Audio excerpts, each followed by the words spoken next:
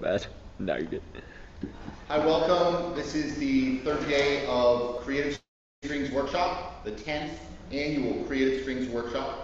For everybody online joining us, I'm Christian Howes, and I'm joined by my good friend and our very special guest, Robert Anderson. And we are going to talk about sort of an overview of the various problems and answers and questions you might have regarding amplifying bowed string instruments. I'm going to start out, and as we get going, Rob is going to correct me and offer his views. And so I'm just going to start. We've got people here live as well during our week here at the Creative Strings Workshop. So feel free to ask questions anytime. And those of you that are live with us online, you can comment if you like. I'm going to start by talking about the 3 ways that you can amplify a bowed string instrument. The first way, and anytime, Rob, feel free to cut me off. But the first, and the pros and cons of each of these ways. So the first way that you can amplify an acoustic violin, or cello, or viola, or bass, is by putting a microphone in front of the instrument. Now, the benefit of amplifying with a microphone is that you're going to get probably the closest representation of that acoustic instrument. It won't be identical to your sound. It'll go through a microphone, and every microphone is going to add its own characteristic. But if you're looking for a pure, quote-unquote, acoustic sound, then you could put a microphone in front of your instrument, and that's going to give you the closest, probably the closest sound to your natural acoustic sound. Now remember that no matter where you are, the sound of your instrument is always going to change depending on the environment. If you're in your bathroom, your instrument's going to sound different. If you're in this room, it's going to sound different. If you're outside, it's going to sound different.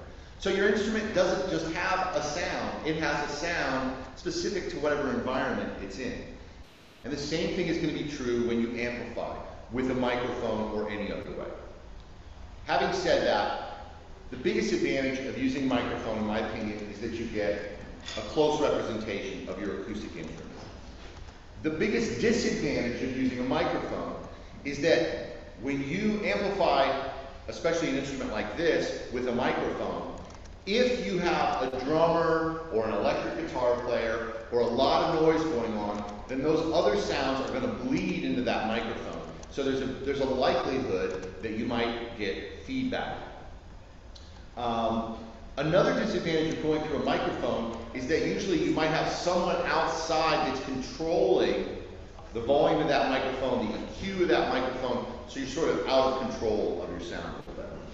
So that's number 1 method for amplifying a bowed string instrument.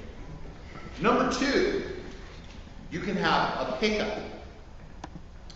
Now I have, on my acoustic violin, I have a pickup made by Yamaha. It's called the P1. And you can see that the pickup is actually fully attached to this bridge. Part of the reason this is a great pickup, the Yamaha pickup, is because they actually have 2 pickups which are totally intact with the bridge. So the strings vibrate, they go through the bridge, and instead of coming out of this chamber and going into a microphone, they go through this pickup and it comes out of here into your cable and into your speaker. So I'm just going to demonstrate the sound of this pickup really quick. First of all, I'll play my violin acoustically.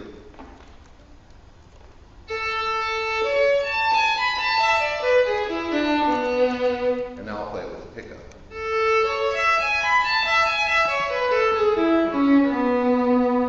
So it's still pretty close, but it is a little different. And some people might say that the pickup sound is going to be different than the mic sound slightly.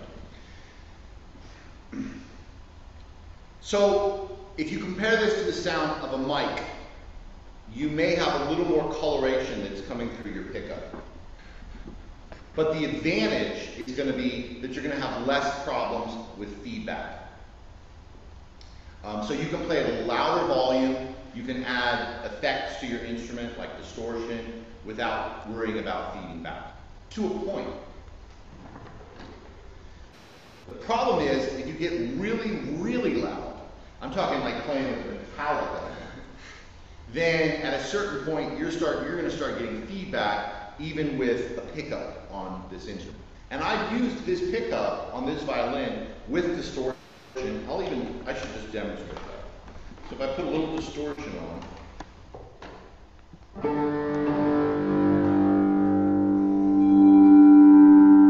you can hear it's getting ready to feed back, right? And you're even hearing me coming through my pickup like that because it's so loud right now.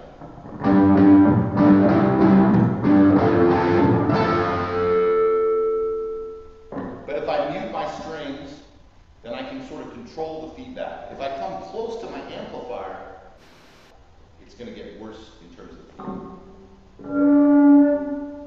That's where you get the feedback. That's cool. Okay? So, but I'll play a little bit with the distortion.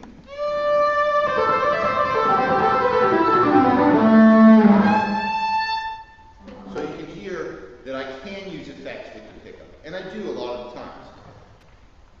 But if I really want to get loud, really, really loud, and if I want to use distortion and other processing,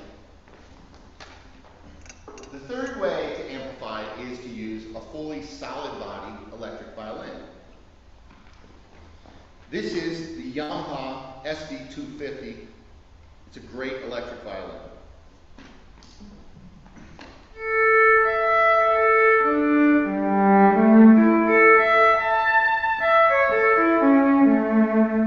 It's going to sound less like your acoustic violin, but it's not going to sound that different from the pickup violin.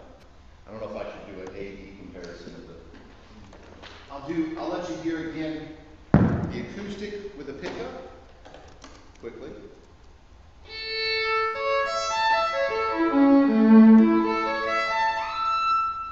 And then the solid body.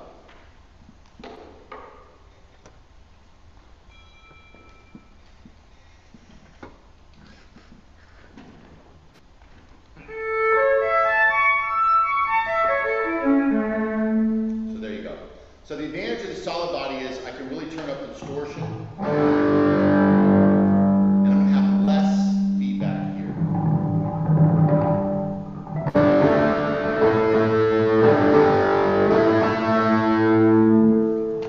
So in the loudest environments, you want to have this. Other advantages of a fully solid body violin are, for example, the weather.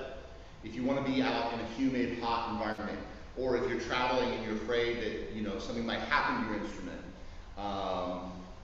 Also, a great thing about the Yamaha electric violin is that you can plug your headphones in and you can practice, and nobody's going to hear you except you. So I use this at airports, at hotels late at night, that sort of thing.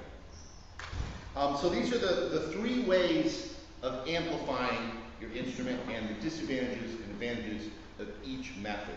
Now, I personally have a double violin case, and I carry my Yamaha electric violin and my acoustic violin with the Yamaha pickup everywhere I go.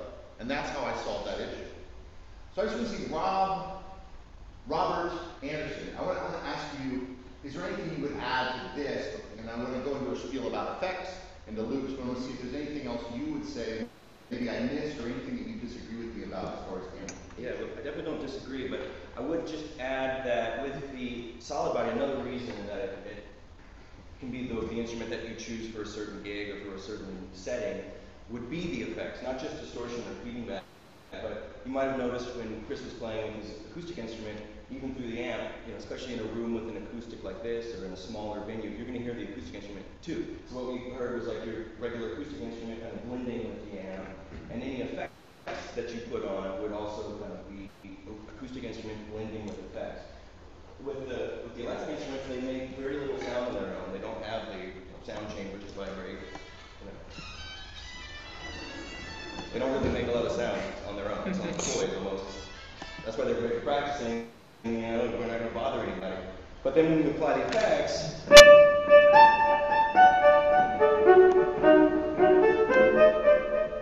there's not a lot of acoustic sound sort of interfering with the electronic sound that you might want to make at a given time.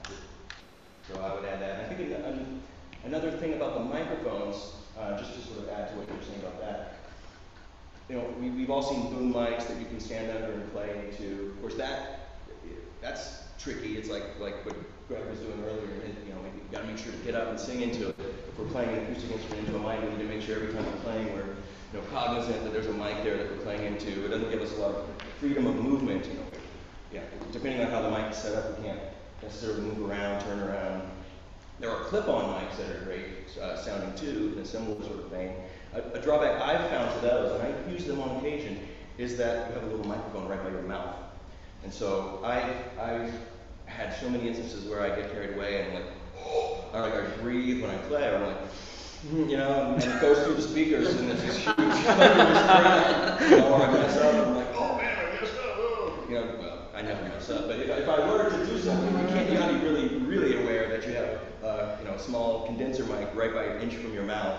You gotta be really careful, like not to breathe on it, not to, especially if it's turned up loud. So that you can get into trouble with those too. And like Chris said, when you're using a microphone, it's more difficult to run microphones through pedal boards. It's a little more unusual. You're running into a PA system, so you're depending on someone else to set your EQ. You're depending on someone else to hopefully mute you, and maybe in between songs.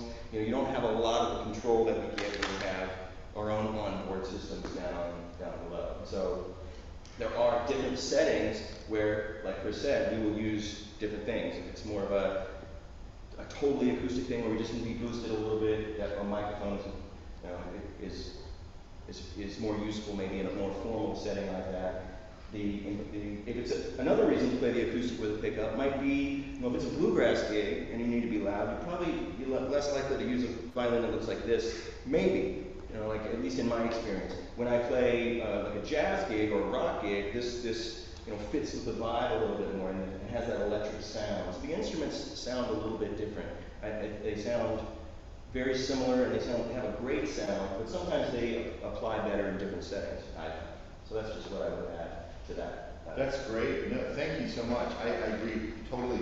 And could you tell us a little bit about your experience with pickups? Because I will confess, I'm sort of a novice when it comes to technology, or at least I consider myself to be a little bit of a novice. I've figured out what I've figured out from messing with it, but I really consider you sort of like, you're really scientific, you know more about the technology, and from what I know, you've done tests on pickups. Is that, yeah, can you talk about that at all? True. In conjunction with the Electric Violin Shop and my colleague Jacob Kelly a few years ago, we went through, got every pickup on the market, or at least every pickup that they had, which was about a dozen different pickups. We applied them to every instrument. We did a recording session with a mic here. We recorded how it sounded plugged in. We did all kinds of different things. And we found that the Yamaha pickup was definitely one of the best sounding pickups. With what we found with that was that some people, when it comes to pickups, prefer a pickup that, you can just throw it on and do a gig and then throw it off. Or maybe you only have one violin and it's a 200-year-old instrument and you're not as inclined to want to put a sort of semi-permanent bridge on your instrument. And there's solutions for that. But in terms of tone, the sort of semi-permanent, which you can still take off easily with a bridge lifter, pickup that's mounted inside the bridge gets the best sound, the most feedback resistance, the most consistent sort of thing. So there's even different people that might want different pickups depending on their setting. Especially if you're a casual player that may not amplify yourself very often, or if you're a classical player that may not amplify yourself very often. And some people have an aversion to having a visible pickup on their instrument, which is understandable. Then there are other options too. Things that stick on with putty. There's ones that sort of strap on. There's all kinds of different settings. And some sound not so good, but we can talk to you later and give you advice on things like that. But there's a lot of different options to pick. Well, and I would say about that, that I feel like some of those other cheaper pickups, call me a snob, but I feel like they just really don't cut it. Oh, yeah. They might sound okay if you're in just one room playing by yourself with, these sort of like cheaper pickups, but then if you're with a band, again, they might feed back, or, you know, there's just a lot of reasons that they may not be, you know. You won't see a player who plays electric all the time real seriously with something that just clips on or slides in or sticks on or straps on. They just don't have the consistency. They don't sound as good. And I forgot to mention this, but in the case of my acoustic violin with the pickup, I also, when I record in the studio, the last 3 studio albums that I made, the way we recorded was we ran the pickup and we ran 2 mics, a close mic and a far mic, and we blended those 3 signals. A lot of times when I perform live, I'll do something similar. I might have, especially if it's a more like a classical sounding gig or a more acoustic sounding gig, I might have the pickup running to the PA and also a microphone running. And then you can blend the mic and the pickup and you can really control it, because the pickup gives you certain qualities that you may really want to have. I don't know, would you say anything more about that? Have you experimented with that yourself? I haven't done a lot. I know a lot of people that do, and they make preamps, which we can talk about in a little bit too, that where you can plug a mic and a pickup in and you control them all together, and they can come out and blend it yourself almost like a mixer. So it's not unusual for acoustic instruments to amplify in both ways. You get a stronger, more direct signal going direct with the cable than you do playing into a mic. It's definitely more consistent. Well, great. I want to talk a little bit about effects next, if that's okay. Anybody have any questions about mic versus pickup versus blended versus solid body? Yes. How much is the mic? I mean, the pickup that's embedded in the bridge? The Yamaha VNP1, which is a violin pickup. I don't quote me, but I think it's under $250. And if you're looking for a good pickup, I mean, here in Columbus, we've got a great shop called the Loft Violin Shop, and they actually, they mount the pickup and they do an extra sturdy mount here, which I'll just show you. It's basically like a chin rest mount, but they put it here so that it's extra sturdy, because, you know, I tend to jump around and you put jacks in there, you want it to be really sturdy. But here locally in Columbus, the Loft Violin Shop has done that for me.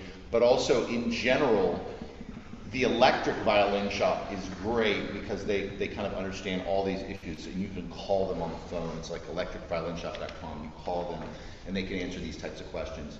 You can even tell them, I want to use what Chris Howes has at the electric violin shop, or I want to use what Robert Anderson uses, and the guys at the electric violin shop, they know, and they'll talk to you on the phone for hours, and they'll answer every question about anything we're telling you right now, pretty much.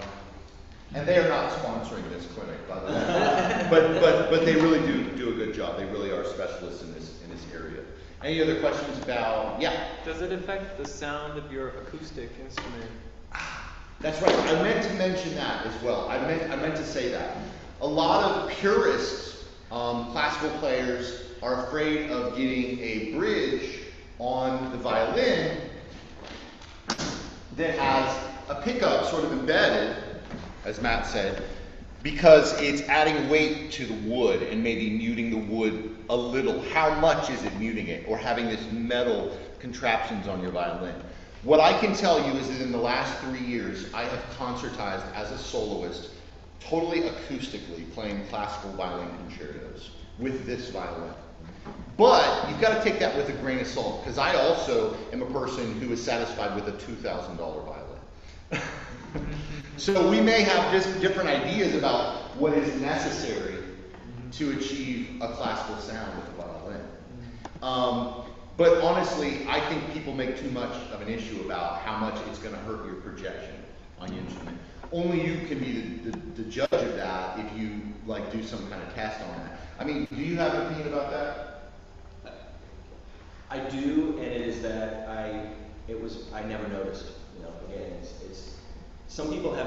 I think the visual hang-up is the biggest thing in getting used to having a jack clamped on the side. For some people don't care at all. And you know, I'm so used to that sort of thing, I don't even notice anymore. But again, there are ways to take it off, and on fairly easily within just a couple minutes. There's bridge lifters, and there was a point in time where I was doing that every so often. Is that because you would show up to an orchestra gig and you Exactly. didn't want people to just sort of discriminate against you because you're one of those electric guys? Well, Sort of? Yeah, definitely, partially, yeah. You know, or like, what is that? You know, showing up with something that sort of, again, at least other people may not think was right. Oh, he's one of those electric guys. But you know, it's a hang up that some people have. It's an honest thing. So some people want to be more discreet or you know. Yeah, sure. But yeah, again, the more it's just for those people, it would be a little bit of a trade-off. They're not going to get as good of a sound. And some people obviously have their summer instruments, you know, or whatever, fitted with a pickup, and then they have their fine instruments that they leave, and you can get a double violin case. You can have them both if you want. And if you're going to be playing amplified most of the time, you probably don't need a $10,000 or $50,000 violin. You're going to be amplifying it after all. You know, it doesn't need to have the most projection in the world. And as we're going to get into effects, you can do a lot to shape the tone of the instrument with the effects, the amplified tone, I should say, with the effects, and that's an important part of plugging in. You know, and even before I go to effects, that raises another question for me. Because many classical string players, or I should say many string players are classically trained. And what you're taught as a classical violinist is to make the most sound possible so that you can project into a hall over an orchestra. But when you amplify, everything is turned on its head. So that's really drastically going to affect your bow technique, especially. You know, because if I was playing, I'll use the acoustic here to illustrate. If I was playing a classical violin concerto in this room, then I would use a lot of bow, and I would use bowings that had been mapped out and practiced. You know, let's say,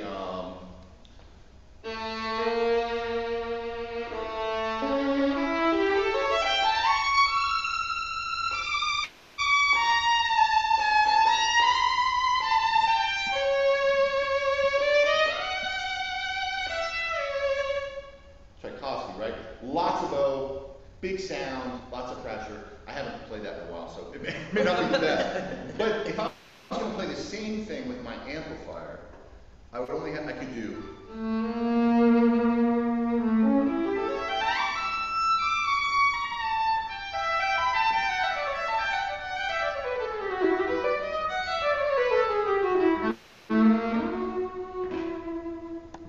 Hardly any bow, right? And I don't have to change the bow so much because I can make really minute little things with the fingers and the thumb here to, you know.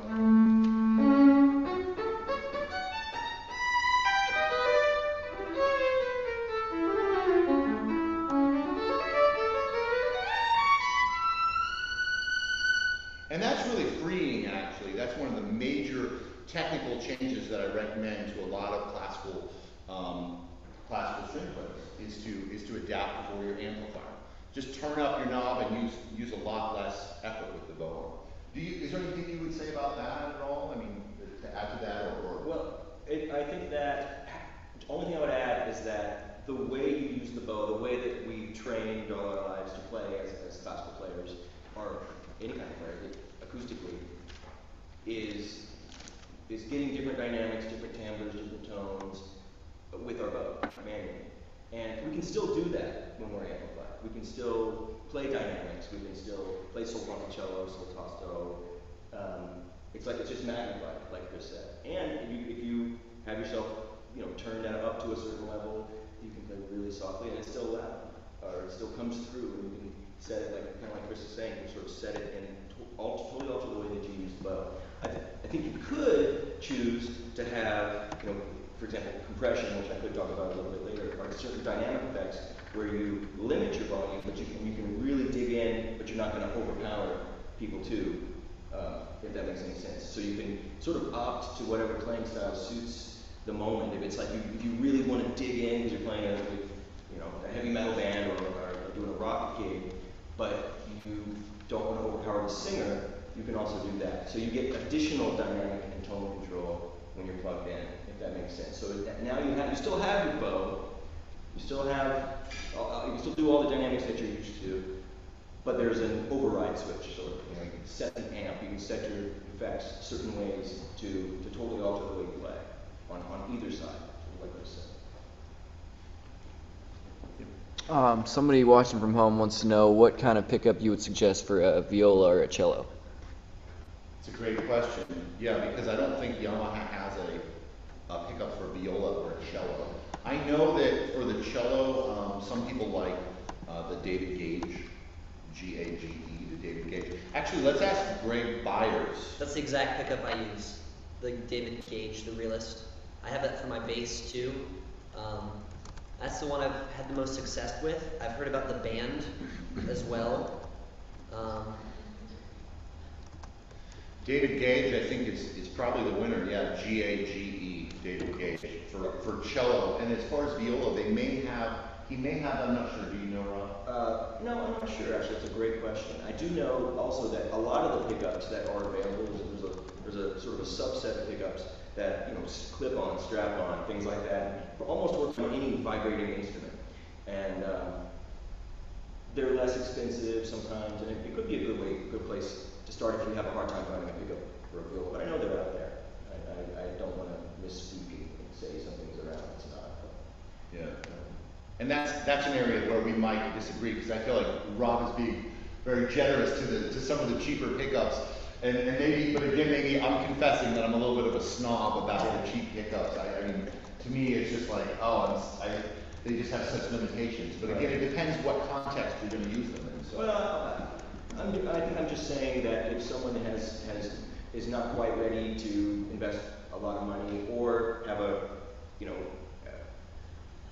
pickup semi-permanently attached to their instrument, it's no reason to not try to get started. Maybe I don't, they definitely don't sound as good. I'm not saying that. But once a serious player will have something that's permanent, that's going to be the same every night, it's going to be consistent, sound good, and in different settings, not just sort of something that you can stick on. That's a fair point.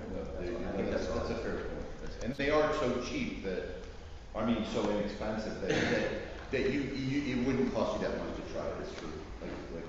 Okay, good. Well, shall we go into effects then? Unless there's any other questions, we'll go into effects. I would love, if it's okay with you, Rob, for us to go back and forth, one effect at a time. Maybe we can just cover like 5 or 6 of like the most common effects, talk just quickly about what they do, maybe demonstrate them, talk about the parameters, and I'd love for you to go first. Okay, I'll go first.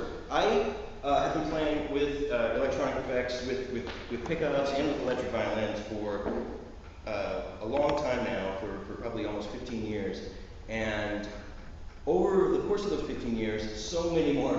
I mean, when I started, the Yamaha didn't even have these instruments, and I was just searching for instruments to plug in and play jazz and play rock, and experimenting with different guitar pedals and guitar effects and guitar cables, because that's all there was. And even still today, I think most of what we use are effects and cables that were, geared for the electric guitar player. That's obviously a huge market, and that's where the things are. And sometimes they don't necessarily, they need a little tweaking, or the settings might be different than a guitar player would use because of the timbre of our instruments and because of the fact that we use a bow.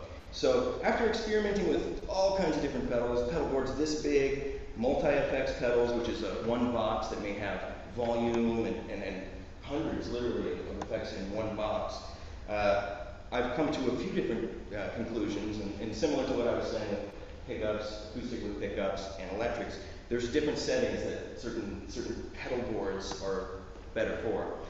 I've come to the conclusion that the most useful setup that I've ever put together is this small pedal board here, which I don't know if you can see. I've got a preamp, I've got a reverb pedal, I've got a delay pedal, I've got a compressor, and I have a pitch shifter. So I have 5 devices velcroed down on this little aluminum board. They're always plugged in together. I can plug in one DC adapter. I plug my instrument into one side, this will hold it up. My instrument's plugged into one side. One cable comes out the other side of this device, goes into the amp. And so I can take it from gig to gig, and I don't have to worry about hooking up different pedals and worry about plugging things in backwards. So that's the basic setup of a pedal board, and this is there's smaller ones, but this is a fairly small. You've probably seen guitar players with, looks like the Starship Enterprise surrounding you, right? Exactly. But I found this is useful. I don't have a distortion pedal on this one because I just found that I rarely use it. I do like playing with distortion, and I have distortion pedals, but I rarely used it, and the real estate on this little board was pretty precious, so I ended up switching it out. So I will start by mentioning the preamp briefly, because it's an often an overlooked piece of equipment, and it's something that a lot of people have a hard time understanding what it is. It's like you have an amp, okay, and then what the heck is a preamp, right? With the way that string instrument pickups work, with some few exceptions, the way they work probably 98% of the time is with pickups called piezo pickups. They're pickups that pick up vibrations in wood or whatever substance they're mounted on. They pick up vibrations. Right? They're probably not going to hear my voice because it doesn't pick up vibrations in the air. It only picks up vibrations in a solid substance. Right? So the strings vibrate and it picks that up. If you turn it to the 11 and you talk, your voice makes the instrument vibrate and then it picks up your voice like Chris's did. Piezo pickups often have a fairly low output, a low sort of lower level of output. And sometimes it's nice to get that output boosted before running through pedals or before running into an amp to help round out your tone. Or it allows you to not have to turn the amp up so high because your tone is boosted going into that amp. To boost the level of your sound or going into a PA. With the preamp, with mini preamps, I'm not going to mention names, I guess, right? I happen to use a preamp, an LR Bags preamp. They make a lot of acoustic amplification products. And I use a preamp designed for acoustic guitars by LR Bags. It has a lot of EQ on it. So the EQ allows me to boost certain frequencies, to reduce certain frequencies. Again, like Greg was saying earlier, that he uses in Ableton, you can boost certain frequencies and cut certain frequencies to really change the sound of the instrument. If I'm getting too many booms when I bump into things, I can cut the low frequencies down. It kind of minimizes that. If I boost the low frequencies, I get like full on thunder. If the PA that I'm playing through it just sounds too bright or too tinny because of the way that the person has set the PA or that the room is, I can turn the trebles down. And so I spend a lot of time with that. Having that on my pedal board gives me the consistency of wherever I go, I'm more likely to have the same electric tone, as opposed to just being dependent on whatever amp shows up at the place or being more dependent on whatever PA I'm plugged into or whoever's running the PA. It helps give me more consistency with the tone. It also allows me to, as you may have noted, just mute myself. It's one of the most useful things. Chris has a volume pedal there. I just have a mute, so when I mute myself, a tuner appears, and I can also tune silently. It's kind of helpful if you're on stage and it's kind of noisy, and even in fact in the middle of a song, I can just look down and tune. I have fine tuners. I can probably not, even if I don't hear myself at all, I can look down and check my A, silently. It's very useful to be able to cut yourself off in the PA. And then you can unplug without worrying about noise, right? You can switch instruments, which sometimes I have to do. It allows me to boost my signal.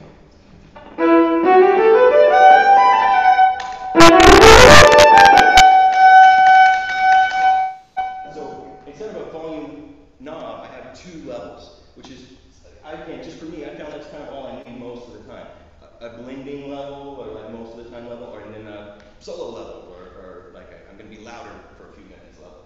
Or, I sound check at the lower level, and if I think the sound guy has me turned down too low, surreptitiously just boost. So that's what the preamp does. The last thing the preamp does for me is it has something called an effects loop. It allows me to take a cable from the back of the preamp, run it through all my other pedals, and then I plug it back into the preamp, and then all my pedals are in a loop, controlled by this device. I can send a line out to the PA, I can be plugged into an amp all at the same time, and all my effects are controlled through the preamp. So it's sort of like the mothership of the pedal board in that way. And I think a lot of people ask me, what pedal should I get first? And most of the time I say, find a good preamp. Find a good, useful preamp, with a mute, a tuner, things like that. Multi-effects pedals, like Chris has here, often have all that stuff built into it. But if you're going to build a pedal board, a preamp is a great place to start. So I'll leave it at that for the preamp. That's brilliant. Thanks, Rob. And that actually takes me to talk about the multi-effects pedal, which is my solution. It's maybe in some ways not as sophisticated as Robert's. He's got these several pedals in one, all Velcroed down, as he said. And I'm kind of lazy, so I couldn't make one of those things. So he's got all these separate pedals, like you said, a reverb pedal, a pitch shifter pedal. All those are built into this multi-effects pedal. So one of the advantages for me is that I just have one pedal. I don't have lots of pedals. But one of the disadvantages is that I'm tied to the ability of this particular multi-effects pedal. And then that's when you start talking about digital versus analog, and I'm not an expert on it, but a lot of people will say that they like to use separate pedals because they can choose from so many, and whereas I'm bound to the ones that are offered in this particular multi-effects pedal. I like this multi-effect pedal because, as Rob said, it functions as a preamp, first of all. So I think of that as something that warms my sound. So if you go directly from your electric violin or from your pickup into a PA or into an amp, it still may not have the full body that you want until you run it through a preamp. Is that a fair way to say it? Definitely, especially certain guitar amps. And we of course, there are very few string instrument amps, like bowed instrument amps, like a violin amp. I don't really know many that I would recommend. And certain guitar amps, maybe some tubing amps, and definitely some like the amps that are often used with electric guitars. I plugged into them even with a nice pickup, and you hear the most shrill tone you've ever heard. Preamp even then can make your tone more consistent between different settings. So it can be useful. You don't have to go to a gig and all of a sudden you plug in, and it's happened to me before. I remember playing with a singer-songwriter, sort of a country singer in a very small place called Genghis Cohen in a very intimate little place, and probably seats 30 people. And I was plugging into the PA, and I didn't have a pedal board. I just plugged in direct, and my tone was, I heard it was worse than I'd ever heard in my life, and I had no control. There's nothing I could do. I couldn't turn up, couldn't turn down. Every note I played was just like piercing, and I couldn't play. I mean, it was a horrible experience. And again, I was out of control, and it was because I wasn't really prepared with my gear. I wasn't prepared to sort of, no matter what happens, be in control of my tone. Of course, that's something we want. When we're plugging in at a venue, you're at the mercy of that amp or that PA system. You really are. I mean, that actually makes me want to talk about amps, because if you don't have, especially if you don't have a preamp, then you can have an amplifier like this acoustic guitar amplifier. This happens to be a Fishman acoustic guitar amplifier. I would always have this amplifier with me, even if the venue has a PA, for a couple reasons. First of all, because I can control my sound with the amp. I've got certain features on this amp, like I have reverb built into this amp, and it happens to be decent reverb, whereas Robert has his own reverb pedal, which he knows he can rely on. I've got my reverb right here. I've also got a little bit of EQ here. I can control my volume. What I would normally do is I would either tilt the amp back like that so that it's facing up to me so I can hear it. Usually I'll go even more than that. I'll literally put it that high or even higher. I'll stand pretty much right in front of it so it's coming right in my ear. Because one of the worst things on gigs is when you can't hear yourself, and then you start playing too high and too loud, and it's not musical. You're just trying to fight to hear yourself. It like defeats the purpose of being electric. So by having your monitor, having control of it with my master level, and having it pointing right into my ear, that makes me the most comfortable, So I'm guessing that Rob will agree with me that as far as there are several amplifiers now, 10 years ago they weren't, but there are several now. Most of the time they're called an acoustic model. And I can think of this Fishman AER I think is great. Acoustic Image I think is a great one. Fender has the one that I use. Fender Acoustic Sonic.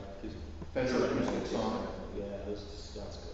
And again, even with Chris's pedal, it gives you a little more consistency. You don't have to rely on it. But if you're lucky enough to get an amp that's portable like this and bring it around and use it as part of your rig, there you go. That's your sound. So I'll talk quickly about a couple really quick effects here. I've got delay on this pedal, and Rob might have a delay pedal, but I have delay as part of this multi-effects pedal. So delay, you can hear the delay. You can control how long the delay is. And you can also control how long it continues to go or how loud it is.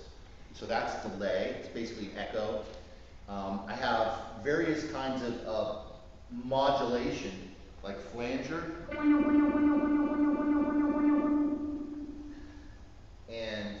or that was phaser, this is flanger. And again, for each of these effects, you can control various parameters. And over here we have distortion, you already heard that. Again, you can control how much distortion, how bright, how dark it is. I will talk about, on this particular pedal, I have a expression pedal. My volume pedal, well first of all, I have a volume pedal, which I can control my volume. But if I step down on it, it becomes an expression pedal. So now I can control things like wah-wah.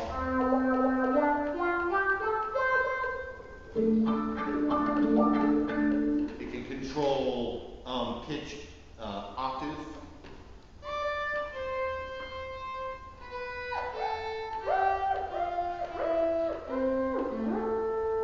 Or octave lower.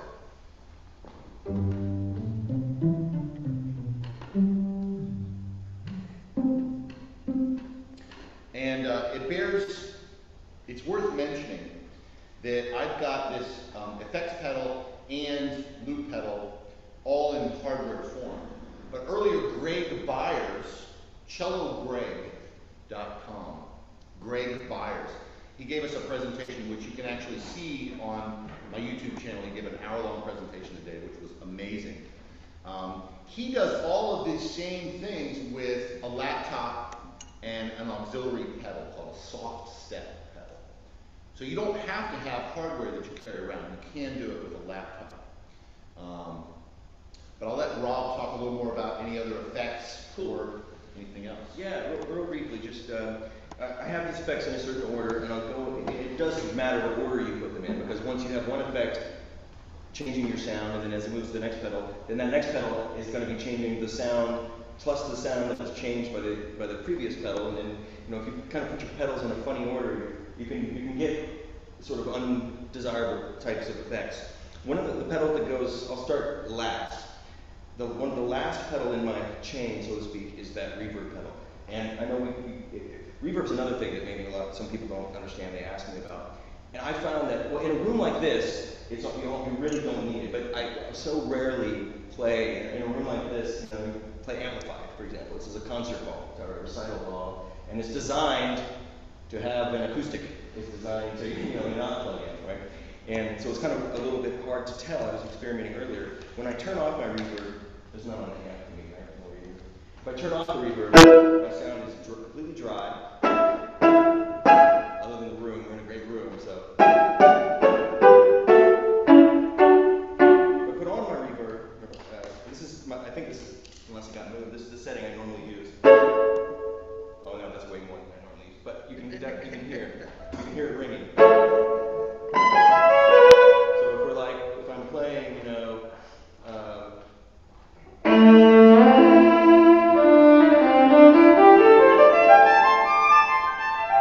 all of a sudden, in the bath, the gym locker room or something,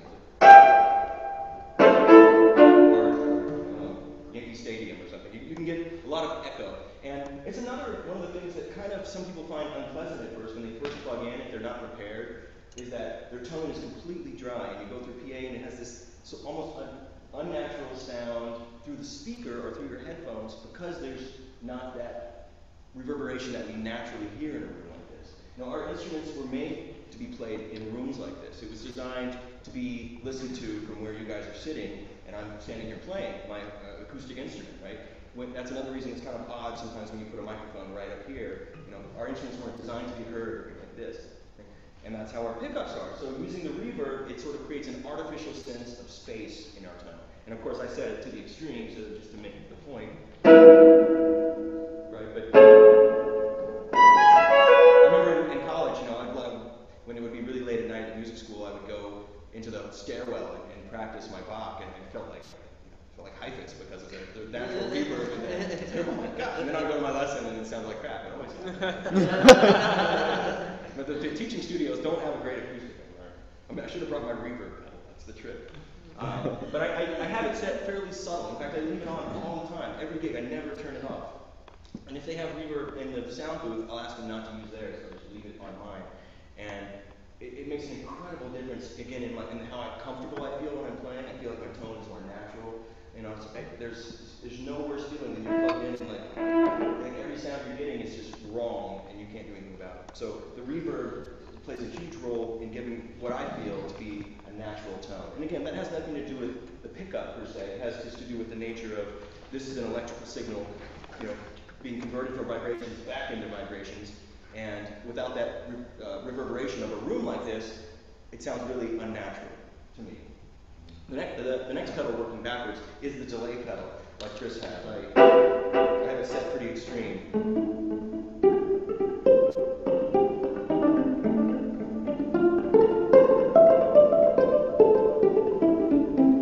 In bands like U2, the Edge, the guitarist, is famous for using extreme delay as part of the actual music. Like the delay sound is just as loud as his live tone. But normally I leave this on as almost like another reverb. You know, I turn it pretty low. You can barely hear it, right?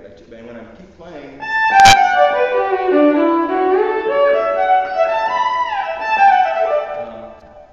it's just almost like another, it's almost not there. You know, it's still a little higher than I normally leave it. You can set the tempo of the delay with the tempo of what you're playing. So if you're playing something groovy, like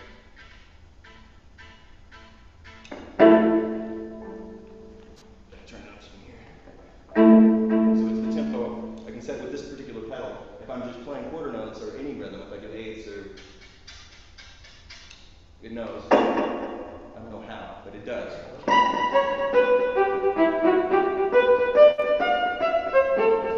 Delay can be used as an ambient kind of thing, or it can be used as an effect into itself. But you know, it's kind of fun to mess around with because it'll create extra notes. Before that, I have the pitch shifter, which Chris just demonstrated with an octave. And an octave is how I normally use it myself. Same sort of thing.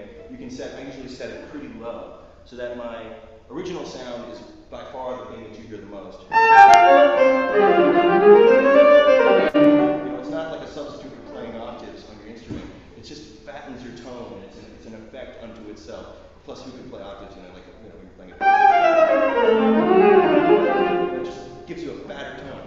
With this particular one, and I'm sure you can with Chris's too, you can have different intervals be played.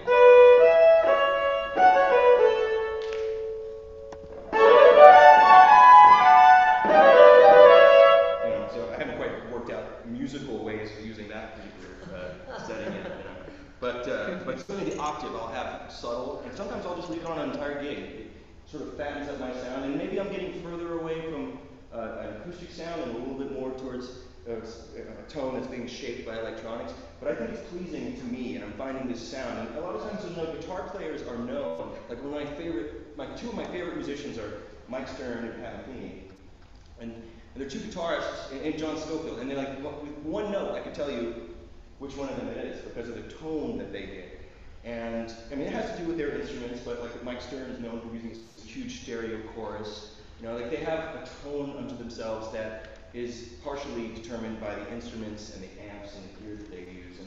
And I think it's interesting as even as a jazz musician that you can kind of develop a sound with your bow, with your technique, but now also with other external devices, and you sort of find the sound that you just leave on. It's not just to put on and be weird and wacky or to shred. It's just you just kind of have it there all the time. Lastly, I have another effect that took me a long time to sort of figure out. I think I'm still figuring out how to make it useful, but it's called a compressor pedal.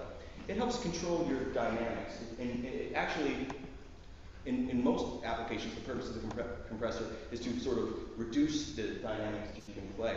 It can take softer notes and bring them up. Let's say if this is my lowest pianissimo, and it's my loudest fortissimo, you can use the compressor so that the sound that comes out the amp, no matter how soft I played, wouldn't be any softer than this or louder than this. If I turn, I'll turn everything off except the compressor. This is with no effects. If I turn on the compressor, I can turn pretty high. You can hear little pops. The softest I can play is this, and I'm barely playing. The loudest I can play. I can't really play dynamics. But the interesting thing about that is, again, if I leave it on that setting and just kind of turn the output down, it really controls. If I need to blend with an ensemble or with a singer, and there's moments where I want to really groove but not overpower the singer, I can use the compressor to set, so no matter how I play, the electronics aren't going to be overwhelmed and distorted and aren't going to overpower other instruments. So it can be used to help to blend.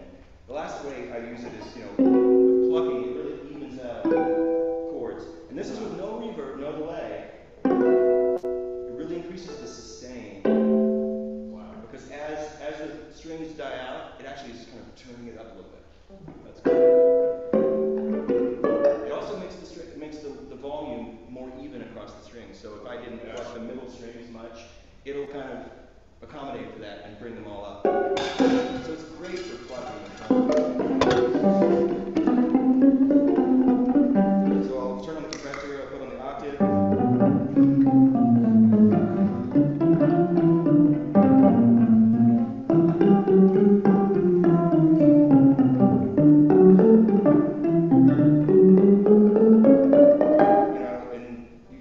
There's a telltale sound when the compressor's on really high.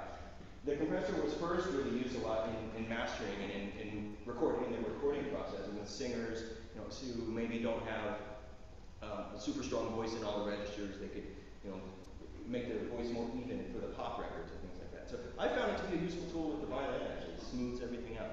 So those are the 4 pedals that I use almost all the time. I almost any time I'm playing amplified, and that is either if I'm using my pickup on my acoustic or with my electric piano instrument. I use the same pedal board.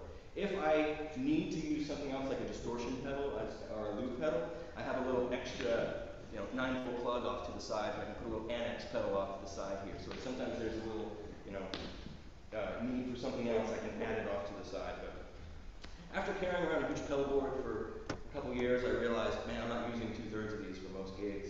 I'm tired of carrying this thing around. And it's hard to get on a plane. So the thing that I hope you would find useful from what I'm saying right now is that I've tried like almost everything there is, and then I've whittled it back down. And most of them just stay in my studio, for most gigs. And some of the most useful things that I find are these 5 devices. And it can get pricey. They're several $100s each, probably. But over time, if you go the route of just getting different pedals, you just get one at a time here and there, and you sort of collect them. I know guys who are just obsessed with, and they're newest, checking out different pedals, and guitar players are famous for that. Hopefully that's useful. That's awesome. That's great. I learned something there about the compressor, because I do a thing with the delay and the volume pedal, where I'll pluck and then I'll fade it in. Actually, it'll be more effective with the electric violin because you won't hear my acoustic. So this is a great example where the solid body electric is really useful. So I'll pluck with the volume muted, and then I'll swell it in with a delay.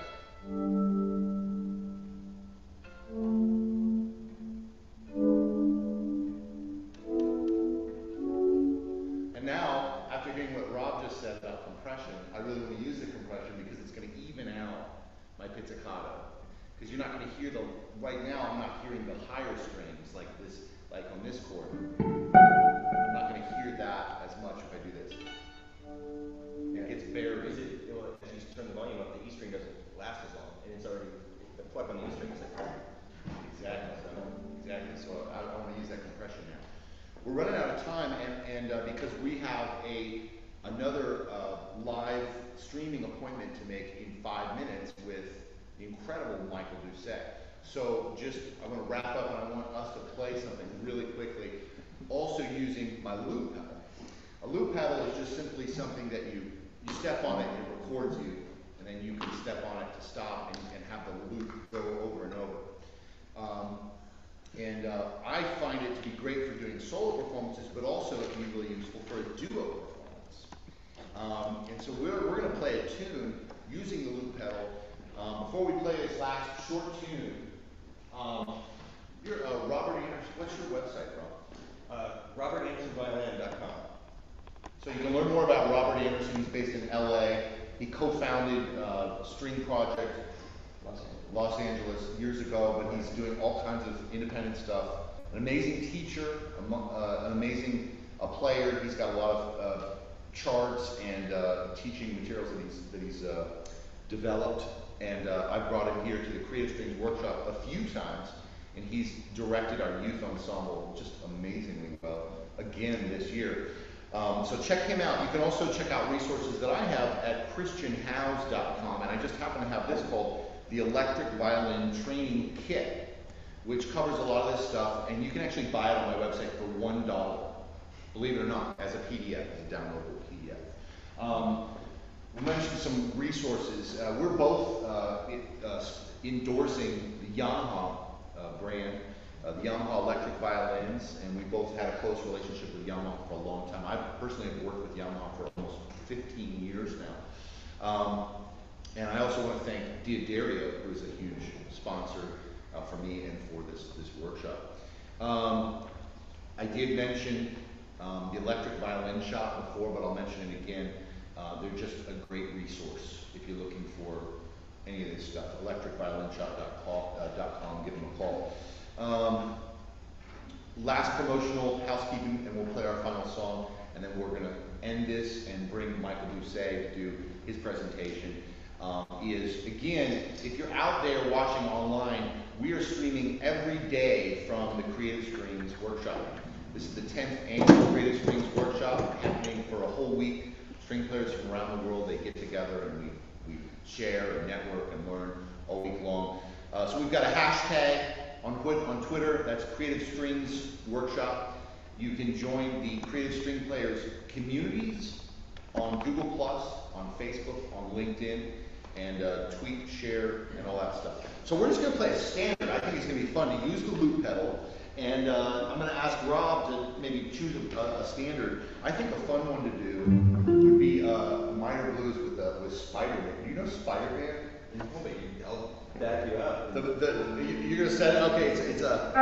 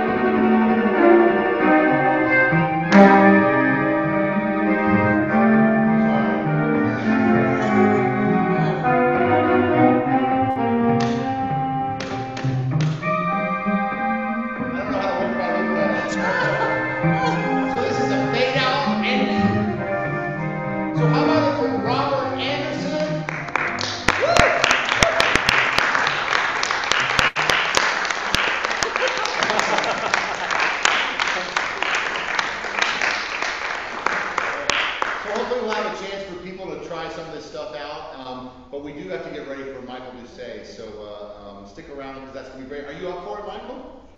Oh, wonderful, wonderful. Thanks so much. Woo.